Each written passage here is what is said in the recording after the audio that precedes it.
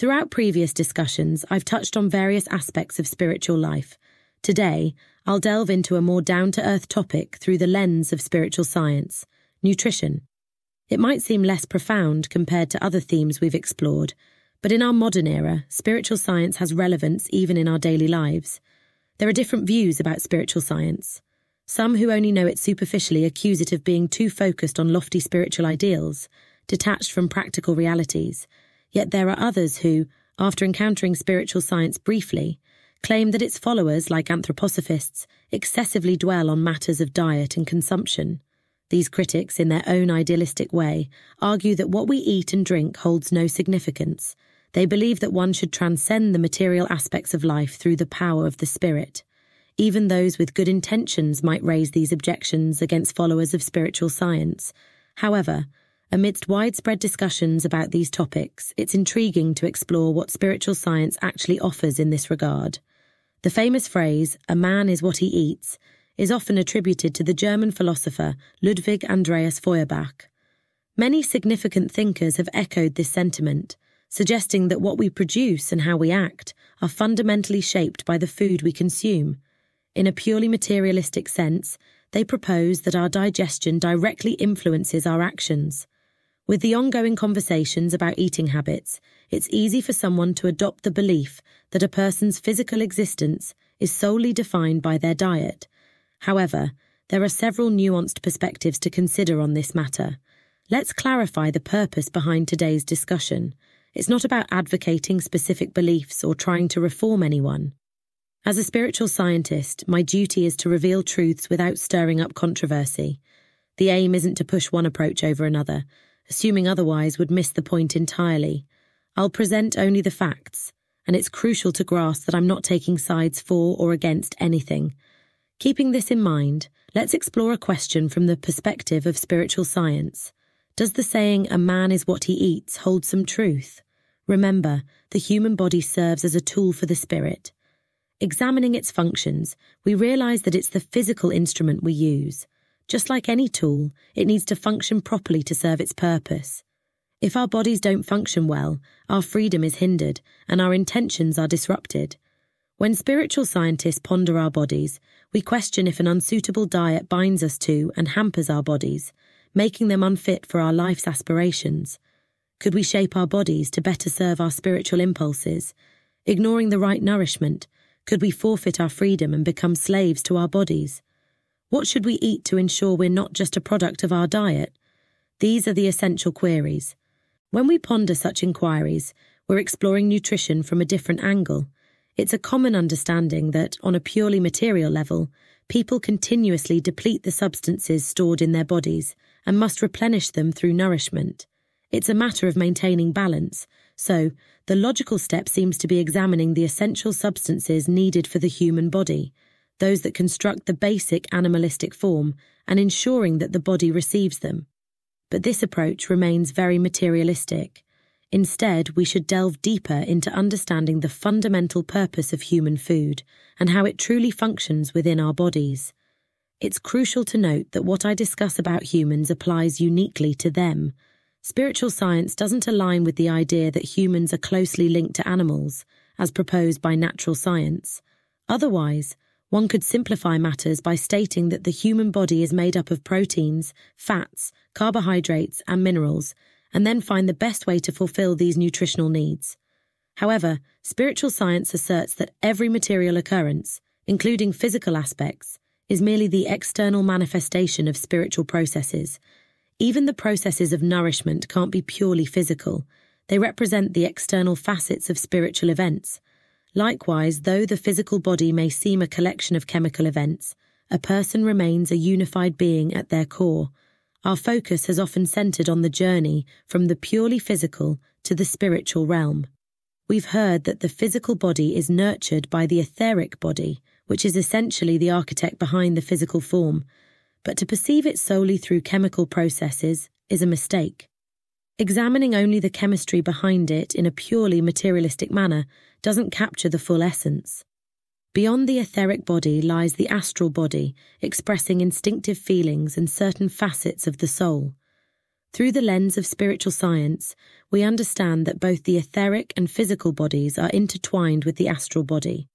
It's essential not just to see one aspect, but also to perceive the astral body beyond the physical.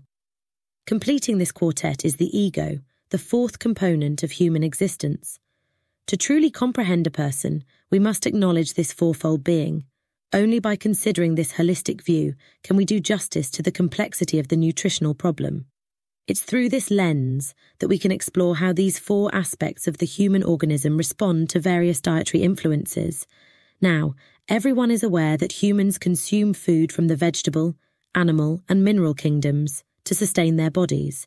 I'd like to emphasize, especially for those more inclined towards inner contemplation, that I'm not addressing mystics or individuals solely devoted to anthroposophy for spiritual development. This discussion is for everyone. Humans derive sustenance from the three kingdoms: animal, vegetable, and mineral.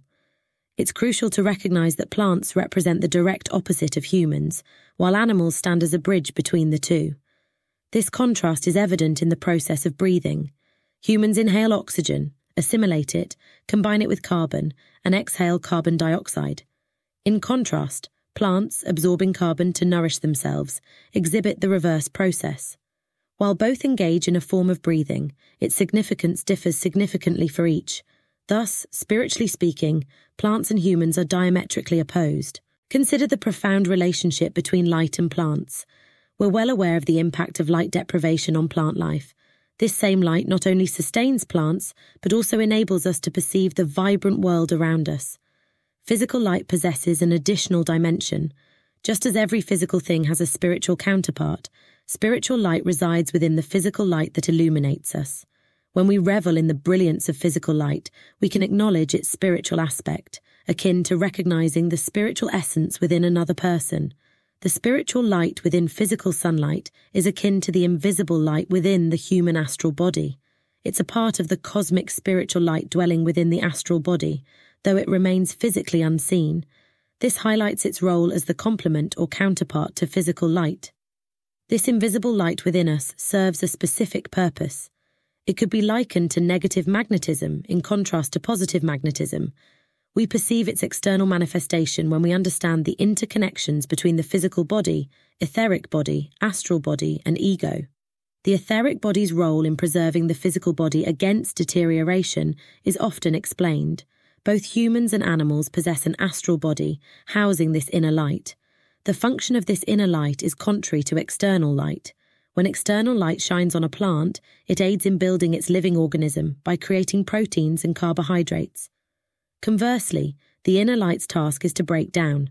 This disintegrative process, managed by the astral body, serves to counteract what external light has built up. There's a continuous breakdown of the substances we consume, enabling these elements to be utilized in opposing the effects of external light.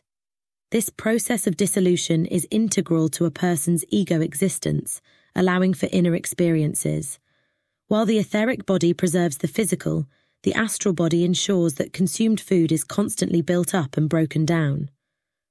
The disintegration process within the physical body, managed by the astral body housing the ego, is essential for the ego's full existence in the material world.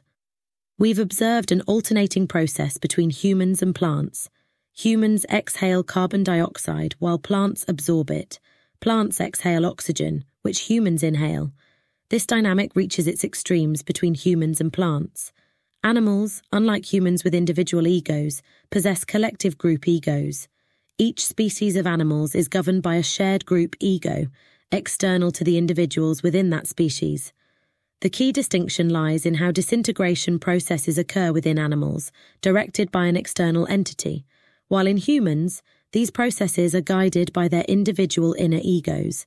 Furthermore, a human's individual ego gradually gains mastery over their internal processes. Let's explore how the ego gradually assumes a central role in bodily functions. Consider the astral body's role in dissolving assimilated substances within humans.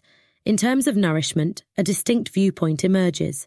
The body, imbued with the ego, engages in breaking down substances, generating an inner outcome through this action.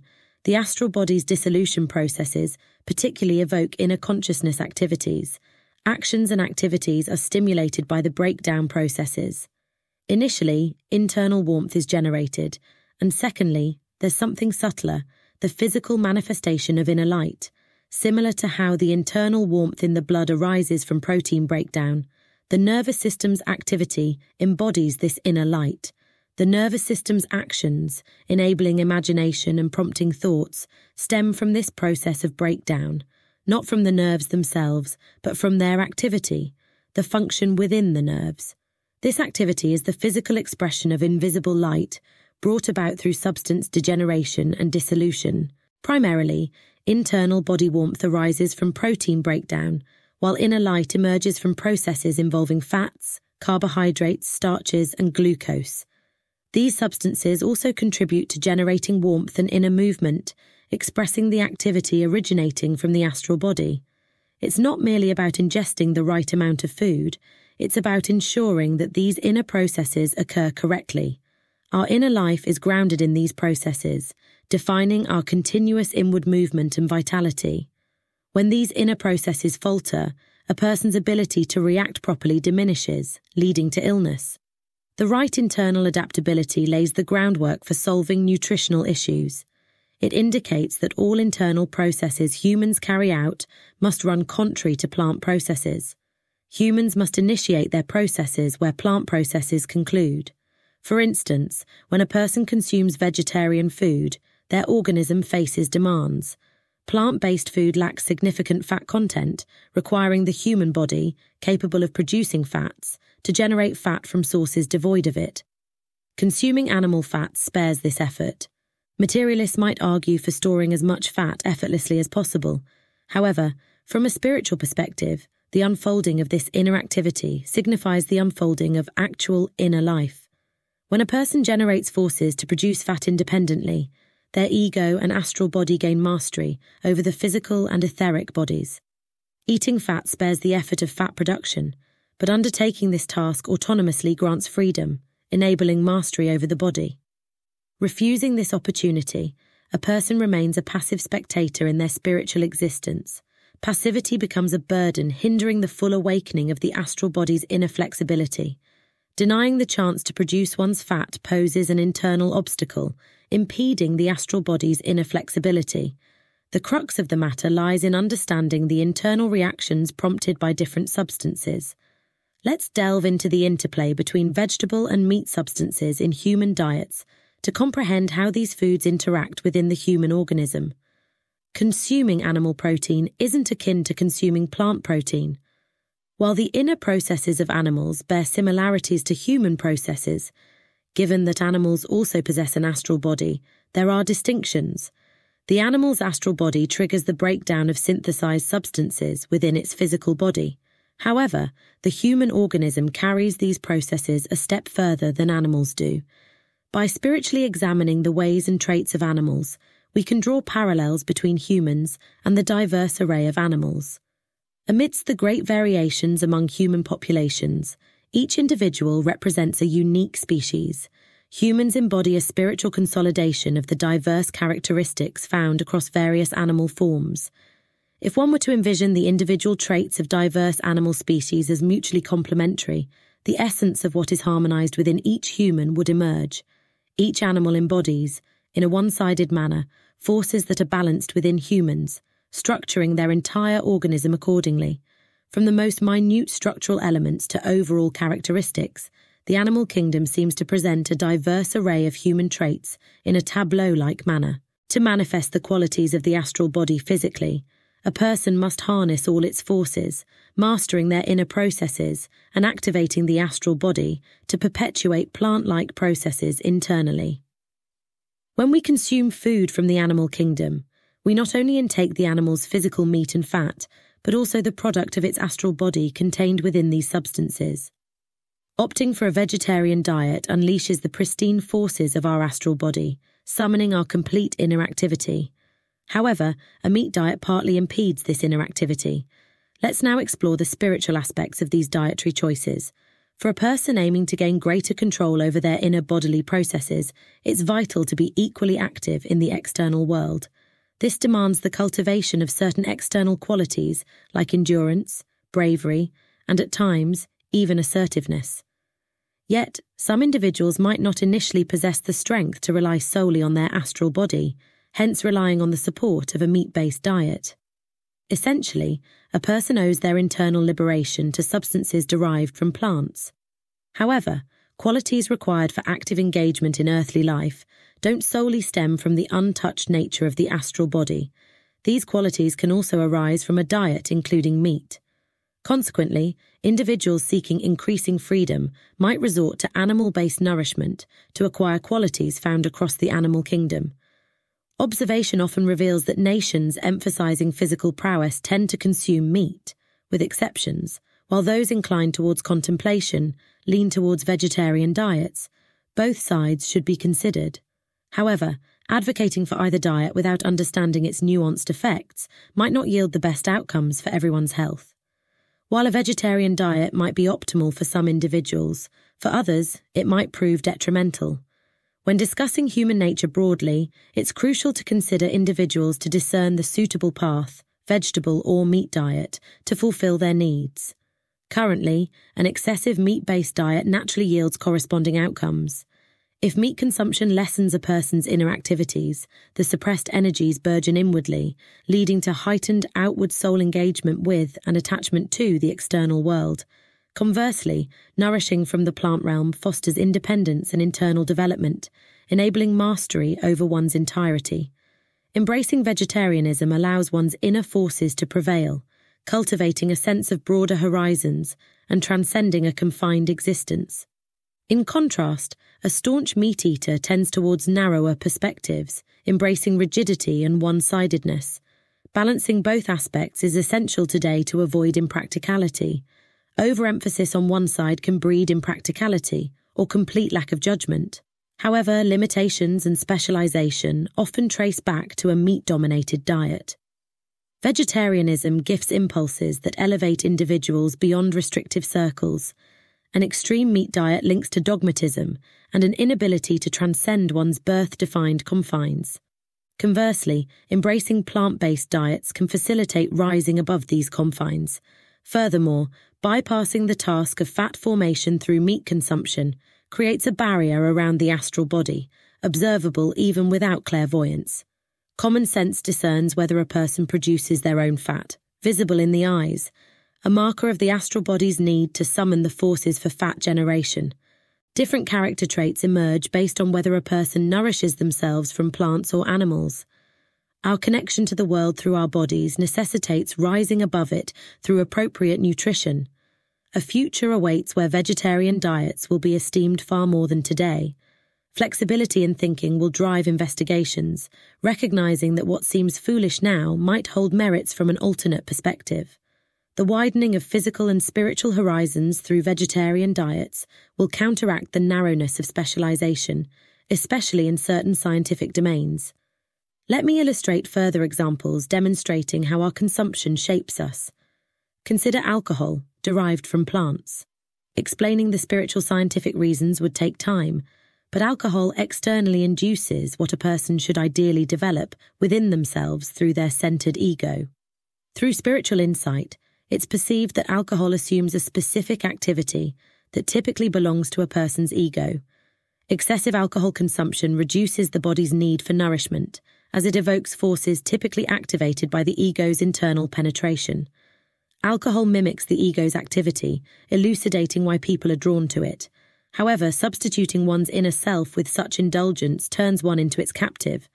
Abstaining from alcohol allows a person, if otherwise prepared, to better unleash their ego's potent forces.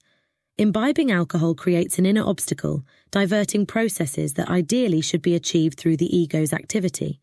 Certain foods exert specific effects on our bodies. Take coffee, for instance. Its impact unfolds through its influence on the astral body. Caffeine and coffee's aftermath prompt our nervous systems to undertake tasks that typically demand inner strength. However, it's not universally beneficial for individuals to consistently act solely from their astral bodies. Human beings aren't solitary entities. They exist within the broader spectrum of life.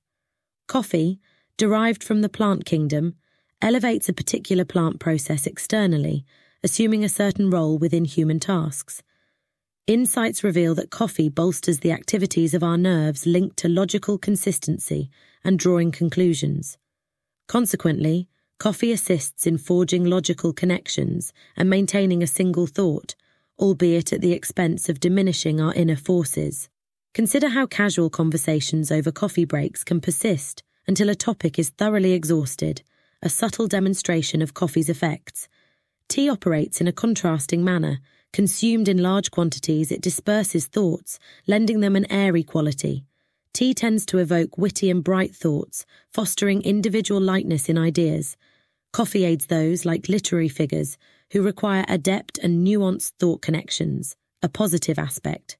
However, the negative aspect surfaces in prolonged, often frivolous conversations at coffee tables. In contrast, tea, with its thought-dispersing nature, finds favour as a drink among diplomats, offering a divergence in thoughts rather than coherence. Consider milk, a significant dietary element. Unlike meat, milk represents the animalistic process in its mildest form, lacking direct influence from the animal or human astral forces. Partially an animal product, its production doesn't involve the participation of animal or human astral forces, rendering it a remarkably balanced food. It caters to those who seek to abstain from meat, but might not yet harness adequate inner strength from their astral bodies. From an external perspective, milk encompasses all essential elements required by the human organism, albeit in a limited sense, irrespective of individual characteristics. Both weak and robust individuals benefit from milk. Should someone exclusively consume milk for a duration, it wouldn't merely awaken their regular forces, it would surpass this, infusing additional strength and nurturing potential healing forces. Milk serves as a means to cultivate certain forces within ourselves, an avenue to develop specific psychic healing forces for those earnestly moved by life's seriousness. However, suitability varies from person to person. Some might thrive on this regimen, while others may not. It enables an individual to judiciously build their organism, fostering the emergence of free, autonomous inner forces. This reaffirms Feuerbach's adage, "Man is what he eats." Our dietary choices can either undermine our invisible independence, rendering us expressions of what we consume, or contribute to lessening the hold of our nutritional habits. Spiritual science serves as a guide, preventing our food from hindering the realization of our full potential as humans. The wrong food easily shapes us, but by embracing knowledge of the spiritual realm, we can strive for freedom and independence. With this approach, our food becomes a support rather than an impediment on the journey toward our true human potential. And that's a wrap for today's learning journey. Thank you so much for joining us and experiencing all the excitement. If you had as much fun as we did, don't forget to give that like button a big thumbs up and subscribe.